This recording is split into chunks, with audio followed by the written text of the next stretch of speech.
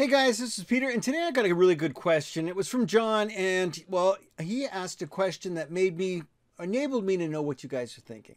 So, good questions definitely help, so thank you. And of course, I hate when people respond and they're like, T-Mobile sucks. And it's like, okay, that's not data. You got to give me some data to work with, and here we go. So, John asked me, help me understand. External antenna, this router set at 1420, and should I see over 500 megabits like you do? Well, right now he was only getting like 150. So what he's asking me is, if I do these few things, am I going to get the scores you're getting? And the answer is, well, maybe, but maybe not. And I guess the best analogy I can come up with is it's kind of like a golf swing. I could do the perfect pitched golf swing ever, a really nice golf swing, and it won't go as far as Tiger Woods because he practices all the time. He does special weightlifting stuff just for that. Well, he's really damn good at it, and I just don't care.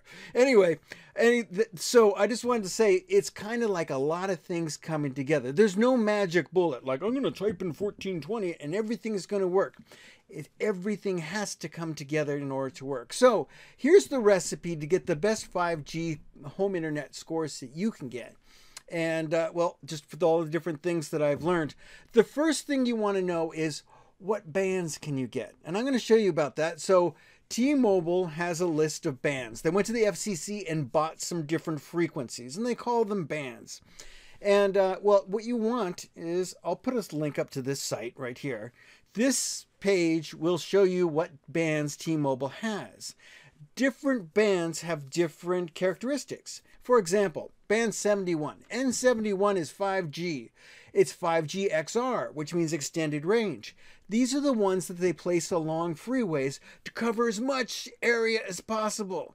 Keep you on the network, keep you connected, and put up the least amount of towers. But in a populated area, they may want to put up some of these other bands. And, well, N41 is one that is 2.5 gigahertz. What I like is it is a mid-band. It's going to travel quite far into our neighborhoods and give you some good speed. Now, what T-Mobile's doing is they're aggregating. They're giving you two bands, and I'm going to show you how to see which bands you get.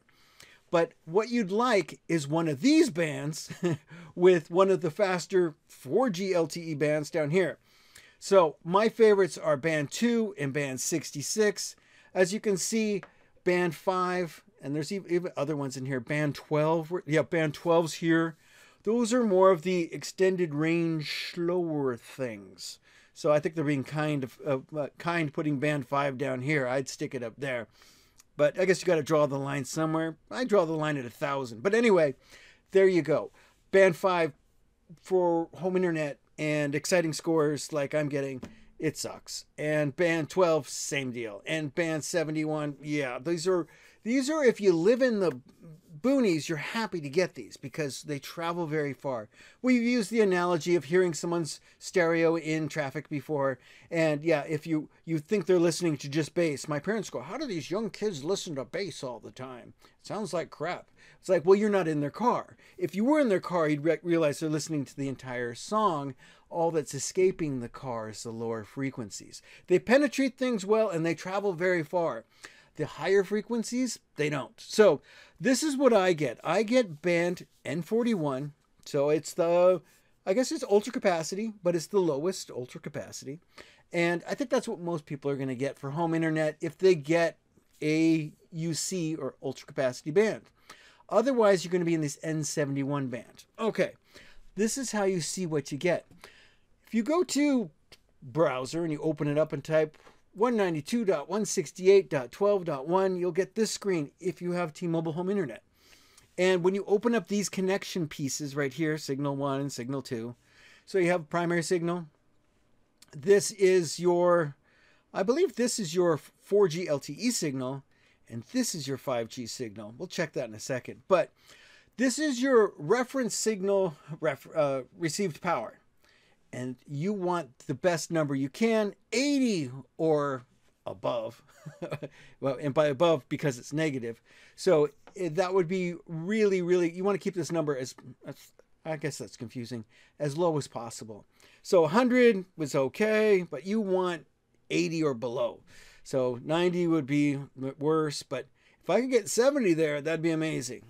But anyway, that's why I'm getting 3 bars. 3 bars, that's terrible. But I'm getting 10 here.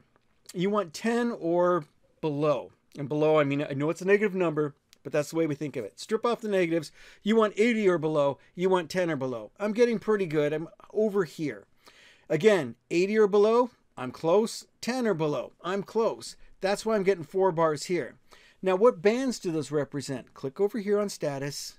We're going to open up our primary band, B66. Oh, I was getting B2 before. And N41. So it switched me on bands a little bit. But B66 is also an excellent one. Check it out. Here's our 4G bands. B66 is anywhere from 1700 megahertz to 2100 megahertz. And band 2 is right in the middle, 1900 megahertz. So band 66 is either going to give me slightly less or slightly more. Again, I'm paired with N41, so that's the best of both worlds. Reasonable signal off of the best 2 bands.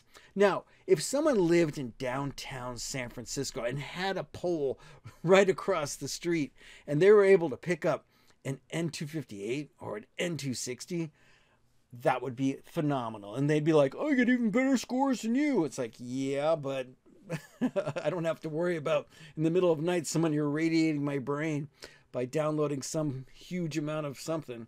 Anyway, these are the bands that excite me because it travels the most. It helps T-Mobile cover the largest area. It's the one you're most likely going to get in the suburbs where I am. And if you live downtown, you have a shot at some of these. But I don't live downtown. This is the best I could hope for. And guess what? These scores are pretty phenomenal. I'm going to do a speed test for you. Oh, check this out.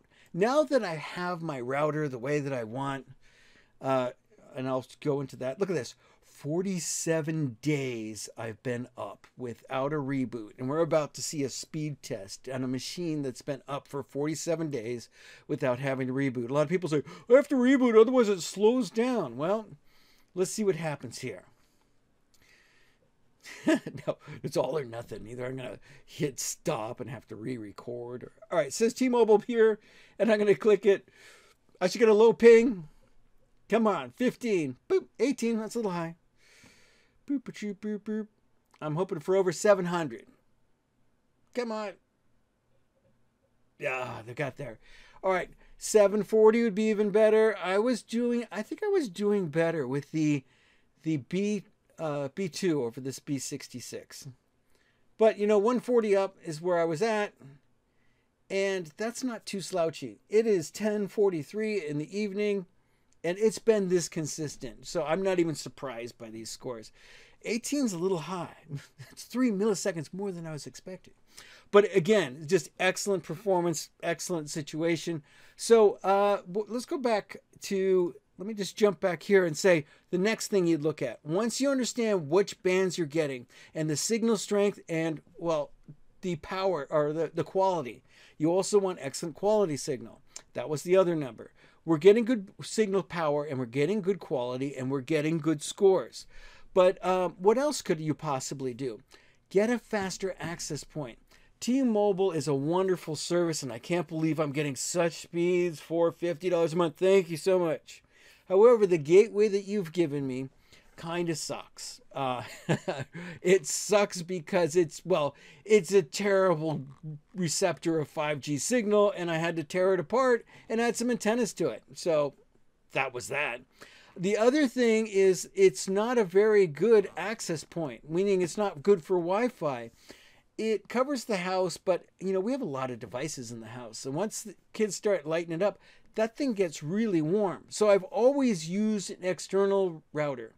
And, well, I've turned off a lot of the other stuff on there just to keep it cool. Probably not necessary, but I made that part of the recipe. Just go ahead and turn off this 5G stuff. Go to here, network, and I turned off my 2.4 gigahertz. You go in here and type in your stuff. And I turned this off, so it's not broadcasting anymore. And this one shouldn't be, it's not broadcasting anymore. I just turn that stuff off. And that, everyone's like, oh, I'm going to make sure it's totally quiet. Well, if you're not using it, it's not going to be making much noise. Just turn it off to give your other router the best experience it can have. And now I found a really good router, and I put a link to that, and I have a whole video on that. Very fast router. It gave me faster scores than the T-Mobile router, but it also gave me a little issue in that its reliability wasn't 100%. It was like, it was working really good and I was happy, and then it would like dip, and or I'd come home from work or from being out, and my family would be like, arms crossed, like, where were you? The internet was funky, and I'm like, oh, let me fix it. And they're like, it fixed itself. Okay, so it would have these hiccups where it would fix itself, and yeah, we couldn't have that. You could be in the middle of a show, and all of a sudden you're not watching your show anymore. So what we wanted to do was fix that, and I found a way to fix that, and it was changing the packet size. You know, all these cellular providers, whether it be T-Mobile or Verizon, they have different packet sizes, which means it's the size of data that they're sending every request. And if you shape them properly and put them out on the network, it's going to behave properly. My packets were slightly too big, so basically I was taking a packet and a half and shoving it in there and trying to send it. And T-Mobile was, well, having issues with that. I changed my packet size and everything worked better. So people might say, is that the limit? Is that the most you can get? And well, if I had slightly better scores with slightly better quality, and I already have the best bands I can really hope for, I might be able to tweak it and get 800 megabits per second. Now, if someone lived in downtown and was able to pull one of those, what were those? Let's put names to them. N260, N261. I think N260 is the absolute fastest, 39 gigahertz. Wow, I would not want that outside my window. So if someone goes, I have an amazing score from N260, I'd be like, whoa, I'm not going to hang out at your house without a tinfoil hat. Those are the ones that people are kind of more afraid of. Those are the 5G millimeter band kind of things that people are a little concerned about the health risks. I like getting N41 because that's no worse than 5G. It's in the sub 6 gigahertz category. The fact that T-Mobile is able to get such amazing speeds using sub 6 gigahertz, meaning the 4 gigahertz spectrum, is just brilliant. When I first read about it, I thought, that'll be good if it works. But guess what? It's working. It's kicking butt. So I totally love that. I think it is the optimum solution. And congratulations to T-Mobile for having the right strategy. I can't believe their stock's down because I'm going to buy even more because I think this is an absolute buy. They're absolutely going to dominate. Hey, take a look at the back of that can. There's an RJ11 connector. And I called him and got him on the phone. And I said, can you tell me if that's for the VoLTE or the voice over LTE? And they said, it's not there yet. And I asked them, is it going to be? And they said, well, there's no official plans. But however, imagine if they get that working, because they were thinking about it. That means they would have landlines back in everyone's houses on the routers. So you have your phone back, which would be great for faxes and that kind of stuff, and for emergencies and just for convenience sometimes. And for some of us that are a little signal challenged and have an outside antenna like I do, that would be really nice to be able to bring in a clear phone signal into the house. There you go. I think that's kind of cool. I think T-Mobile made the right decision. Verizon spent $54 billion with our FCC buying all of these high band frequencies, and they bid top dollar for all of them. These ones are only going to work for a couple of blocks before they dissipate. I'm not even within a couple blocks of my tower getting the N41. That's why I'm getting, N41. I would have to live downtown or just happen to be right next to a pole. And I'm kind of glad that I'm not, because I have some concerns about what that could do to my bees. All sorts of things. We don't really know what all that's going to do or the repercussions of it. I have a whole video on that. But, I'm not concerned getting N41, and I'm not concerned by broadcasting out on 4G LTE bands to get my upstream. That's why you see such a disparate number between your downspeed and your upspeed. I'm pretty happy with it. I was getting 88 and 6. I was getting 88 megabits down from Comcast and paying $79 a month. And I was getting 6 megabit up. And guess what? When we ran Zoom, Comcast would say, your internet's not fast enough. And it's like, Okay, so you want me to buy more internet. Well, it wasn't because my down wasn't enough. It was because my up wasn't enough. But guess what? Screw them. It's over. I'm not going back to them forever. I'm getting scores that I couldn't possibly believe or even dream of. They're absolutely amazing, as you saw. So there you go. That's how you can find the best scores you're going to get. And hey, thanks for the questions. They always help out. They help me know what you're thinking and help me answer it. You know. Oh, other people have told me, important note, they've said that, hey, 1400 or 1420 wasn't my number. And they're like, I tried a little bit more and I tried a little bit less. And I saw people doing that online. They're saying, hunt it down, go by tens, 1410 and then 1400. One person wrote to me and said 1400, boom, it unlocked and did everything the way that I said it would. So maybe that's what you got to do. Take a look, give it a shot, and get your best scores and enjoy the heck out of this. I never thought that I would go from 88 to 720. I mean, it's crazy. So, and pay less without a data cap. No data cap. Comcast was warning me that I was hitting it every month. Check this out, just for fun. Boom, overview. What is it? I saw it on here somewhere. Aha. This is how much data I've sent. 1.76 terabytes. That is insane. I wonder how often this refreshes. It's probably going to refresh on the 28th. I'm going to clear 2 terabytes. That's just crazy. Better speeds, way more bandwidth. I now watch 4G stuff and can fall asleep, and I wake up and I don't have to scold myself. It's just great. There you go. I've been really happy with T-Mobile, and I think you will be too, if it works for you. If it doesn't, you know, hey, you got to go for Verizon, which could be optimum for you. It just depends on where you are. I have another video that shows how you can find out by looking up at the polls and finding out which different equipment's in your area. I'll put a link to that one because that one's kind of neat. You can really dial in for any part of the country, and I could tell you which streets your towers are on and what bands they're putting out, and if you have the possibility of picking them up, and what your experience is likely going to be. Anyway, guys, thanks so much. I babble on forever sitting here in my garage. But thanks for watching. We'll see you in the next one. Hey, give this thumbs up if you made it all the way through, and we'll see you in the next one. Thanks.